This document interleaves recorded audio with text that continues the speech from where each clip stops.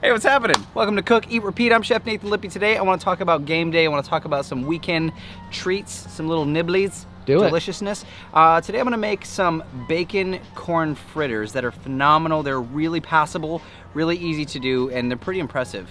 I mean, passable? CJ was impressed. What does that mean? Passable? Like gastronomy passable? No, like people around you say, here, have one, pass it out. Appetizer passable. They're portable. Is that better? Portable is a little better. Passable. No? Okay. Yep. Fritters. Here we go.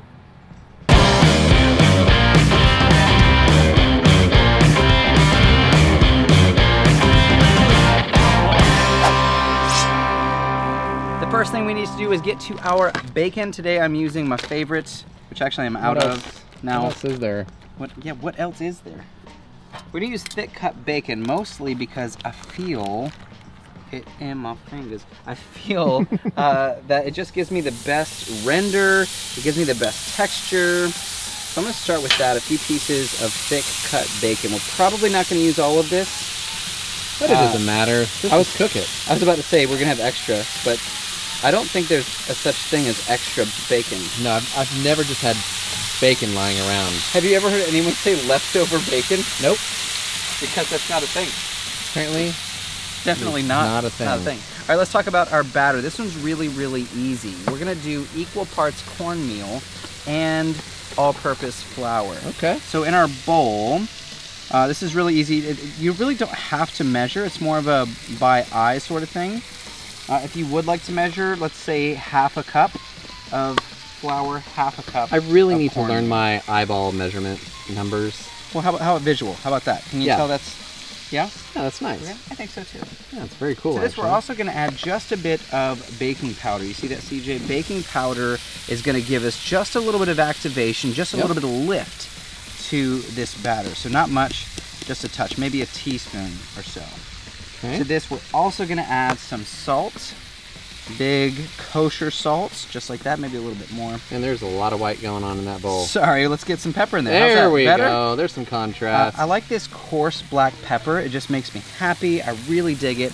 But I do want to add just a bit of color, so I'm using my tried and true smoked paprika. This is both packed with flavor, and it's going to give us a really great color in our batter. So just a bit like that. Now I'm going to mix my dry ingredients together before adding anything wet, only because it's easier to mix and we get a more consistent flavor across our batter. All your ingredients incorporate easier when it's all dry. our eggs in one basket. Okay. Okay. Okay. All right. Okay. Nice and even.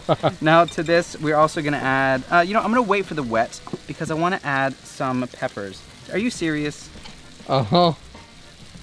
Are you looking for the mandolin? Or no. A knife? You didn't bring out either one? Oh, no, no, no. No, no. My knife was out here. Don't. You go take care of that. I'll be over here taking care of the important stuff. Because I got swindled earlier because I wasn't even leaving to go get an ingredient. I was simply going to get Nate and myself some more water, and he did this. It said 9 earlier, now it says 0. Well, here's what we're gonna do. I found something. What'd you find? Oh, Nate, that's not good. I'm not happy. Oh, that's not good. I'm not happy. Oh, I'm not happy. That was good. I walked inside and your wife, CJ's wife's inside, and she goes, "Walk of shame," and I went, "No." Yep. Let's give a flip.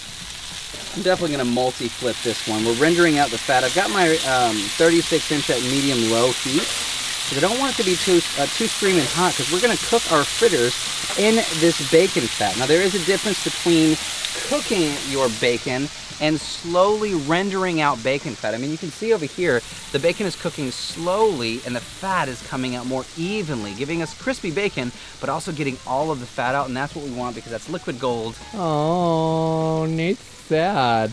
Hey, you should ring that bell. You didn't ring that bell once. We should. Here we go. Okay.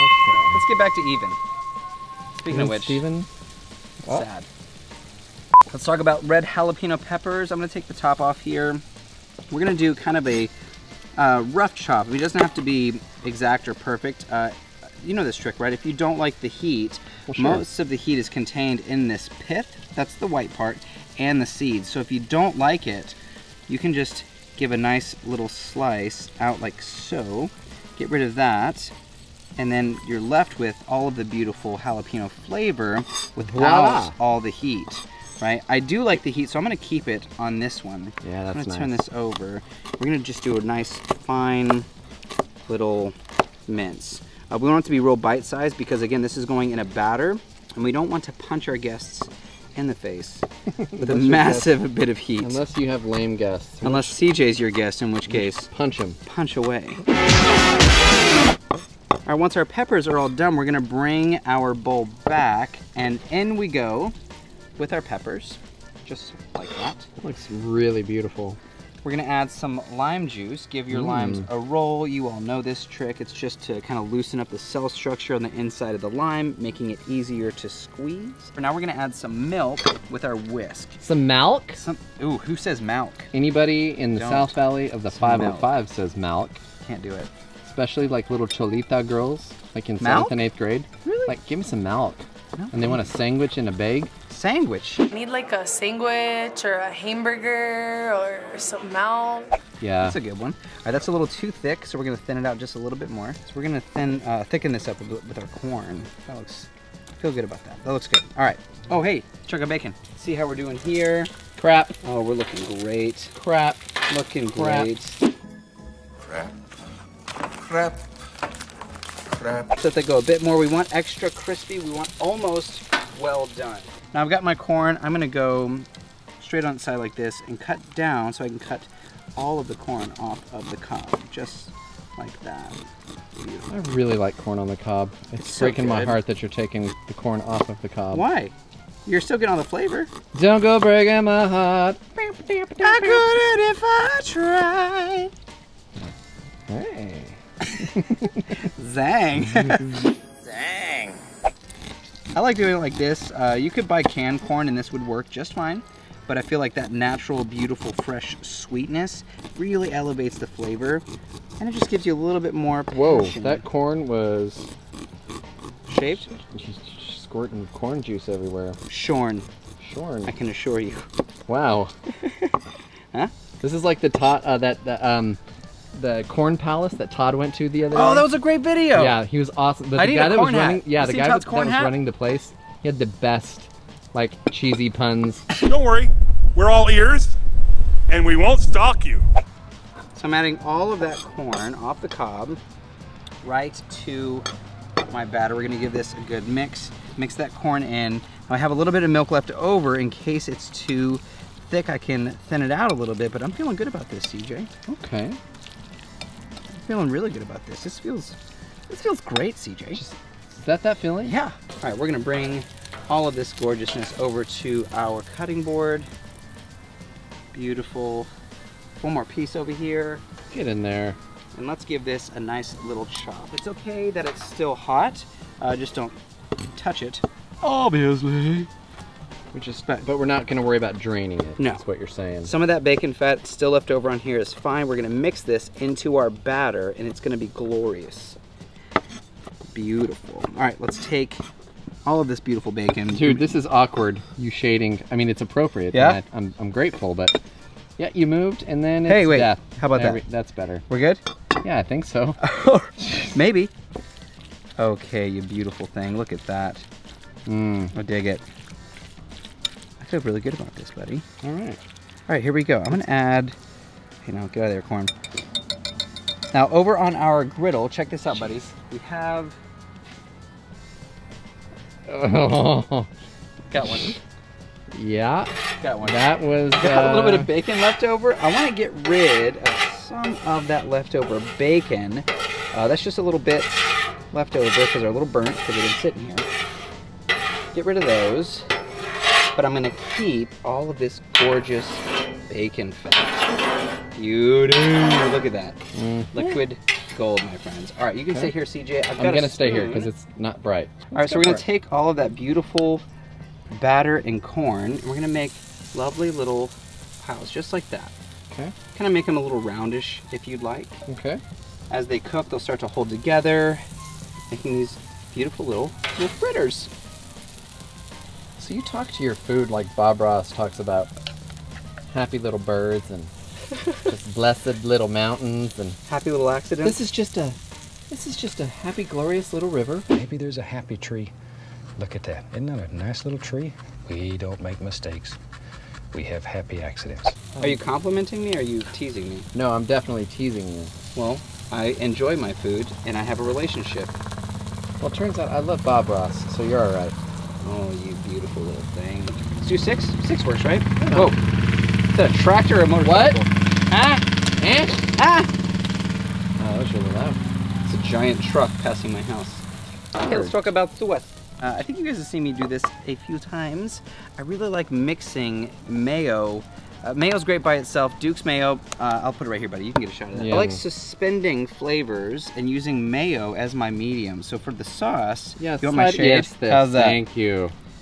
So I'm gonna start with some mayo, just like that. Okay. I'm gonna add a bit of sour cream as well. This is gonna bring out, yeah, you do that. I'm gonna do that. This is probably, let's do half and half. So half mayo, half sour cream. The sour cream's gonna bring out some really nice, brighter colors. Okay. A little bit of lime juice. Okay. Well, don't wanna put that in the sunshine. No, don't do Dude, it. it really got crazy bright. Yeah, like shockingly bright. A little bit of lime juice here. Some happy little lime juice. Happy little lime juice, delicious, Just beautiful. tart, savory, whatever, Happy, man. happy. Ooh, it's almost pool time. Yes. Oh, you hear the kids? I do. They're getting ready for kids. pool time. Yep.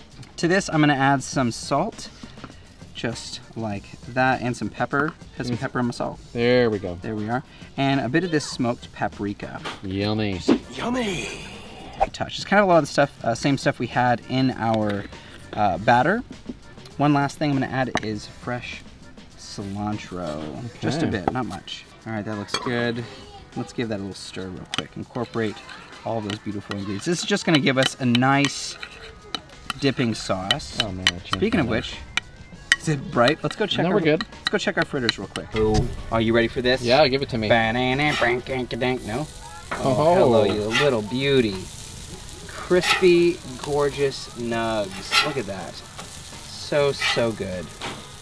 The bacon fat's really great. It adds a lot of flavor, but also the heat is really nice. We're gonna let these go for just a bit longer. You can see, I don't know if you can see the crust, CJ. Oh yeah. But can you Yep. hear that? I can hear it. Nice and crisp. That's kind of like the key technique on fritters. You want crisp, gorgeous, crunchy little nugs.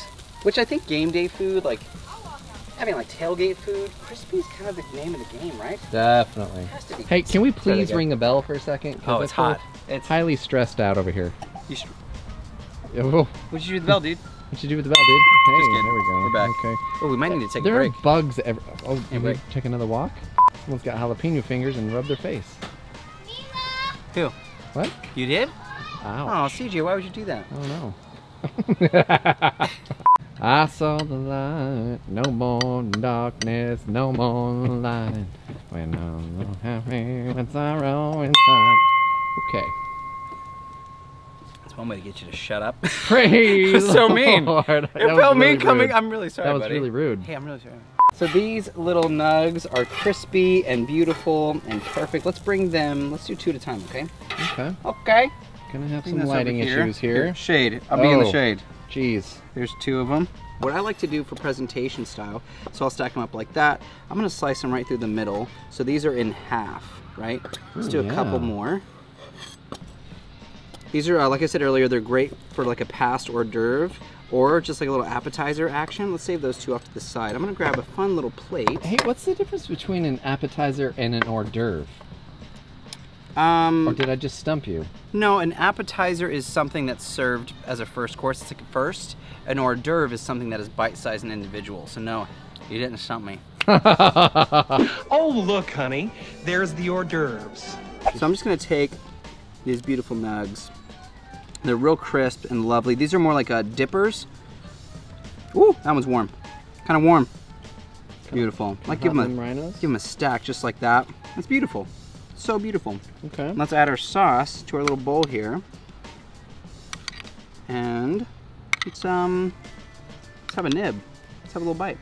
We've got crispy, we've got savory, we've got some sweet, we've got some heat. This really is a palate pleaser, huh? Hey-o. It's a palate pleaser. Let's take a dip. I'm gonna grab one of these guys. You'll notice they firm up just a bit. That's the cornmeal and the flour. Give it a dip in that sauce. Here we go. Oh, bacon, corn. These are so good. The true test will be if kids will eat it. Babies. Hey, Gideon. It's my 5-year-old. Hey, come here. I want you to try something. You like bacon? Little bite. Yeah. It's a little hot too. It's a little spicy. Wait for him. Too spicy? Mm-hmm. I forgot I had those peppers in there. It's pretty spicy. That's right, there's jalapenos. You good? Jump in the pool, it'll be alright. Oh, somebody needs a milk break. Those are super fun if you have a game day coming up. You have some friends coming over. You want to have some appetizers or some hors d'oeuvres. This could be either, depending on how you served it. Check out CJ's show. It's fine. Check out Blackstone Betty's show. Todd Tobin's show. This is Cook, Eat, Repeat. I'm your host, Chef Nathan Lippy. Go to blackstoneproducts.com for this recipe and a ton more. And if you're on YouTube, be sure to click that subscribe button. If you're on Facebook, follow it, share it. What all the cool kids do. All those things. All the things the cool kids do. Do all those things. Yep. Good seeing you, everyone. I don't know. You never. Just goodbye.